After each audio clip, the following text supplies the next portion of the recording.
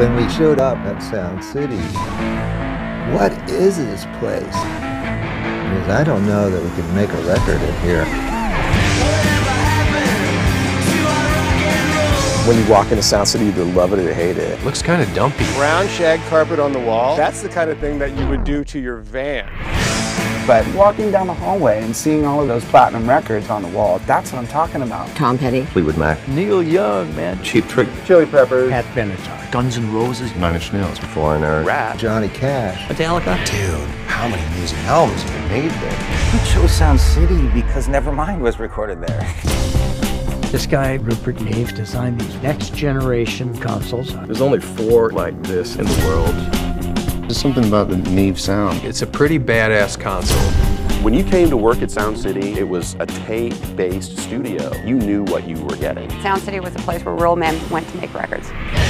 All during the 80s, you listen to one of these stations where they play rock and roll. 7 or 8 out of 10 songs were recorded at Sound City. I was wondering whoever used the board after us if they had a burning sensation the next morning. Then they'd know we were there. Other studios started to shift. Everything's got to be digital. Now you can record audio into the computer. I heard some young guy in a band say, you don't have to practice anymore, or you just slice it up in the computer, and it comes out perfectly. Sound City, it just couldn't keep up. Started selling off the gear in Studio B. I thought that board would just go straight to the Rock and Roll Hall of Fame. I'm trying to move on, but it's been hard.